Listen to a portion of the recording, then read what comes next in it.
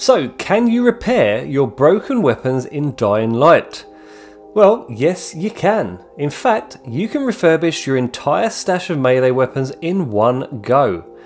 Now, if you're a Dying Light veteran, then you know where this is going, but if you're new to the game or simply wasn't aware that it was possible, then I'm going to show you how it's done.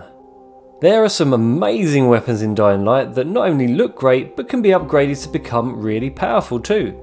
That's especially true if you've got any gold rarity weapons to use as a base, as they have more mod sockets and they're more durable and can be repaired more times than a regular weapon. However, they will still break eventually, and nobody wants to sell or scrap their favourite machete, especially when gold weapons are pretty rare. In fact, it would be a real waste, and what you should do is keep your broken weapons in your stash and just look out for a certain random encounter to appear on your minimap. Random encounters are signified on the minimap by these little blue alert markers that appear from time to time. Now, they can be something as simple as a character, just telling you his story, or a pop-up shop, to a full-on battle to save some survivors. But there's one in particular that you're going to want to pay attention to, and they appear as a blue shield marker on the map. If you see one of these, then check the location and then run to the nearest stash and grab all of those broken weapons. Make sure you fill your inventory with as many broken weapons as possible, or if you have any weapons that are down to 1 or 2 repairs, you can refurbish those as well. Make sure you leave space for at least one good weapon though, as this task will involve fighting either zombies or humans depending on where the mission spawns.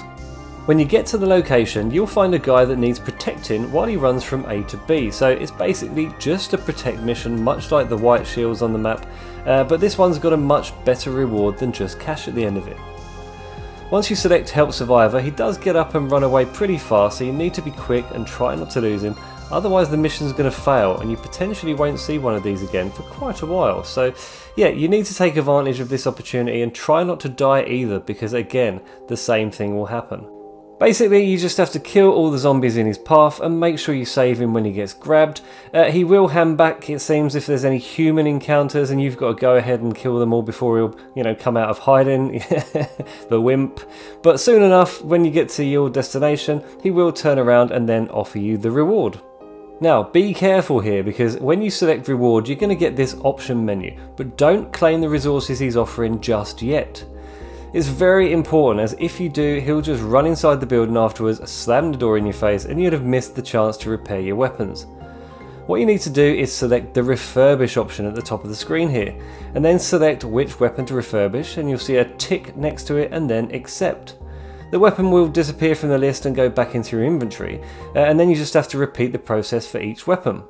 The only caveat with this feature is that if you have more than one weapon that has the same name, it will only let you refurbish one of them, so you'd have to do the next one on your next shield encounter.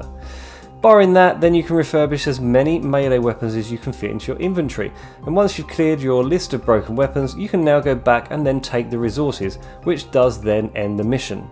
Despite being random encounters, there are a number of set locations in the slums and in the old town where blue shield missions spawn.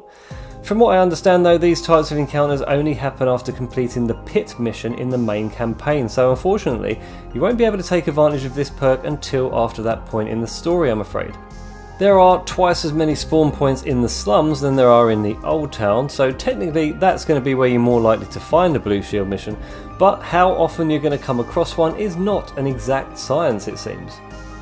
I did find several theories online about how to trigger a blue shield mission. One said you have to be carrying a broken weapon whilst running around, another said sleep into night and back to day 5 or 6 times will reset it, and another one said quitting the game and restarting will do the same thing.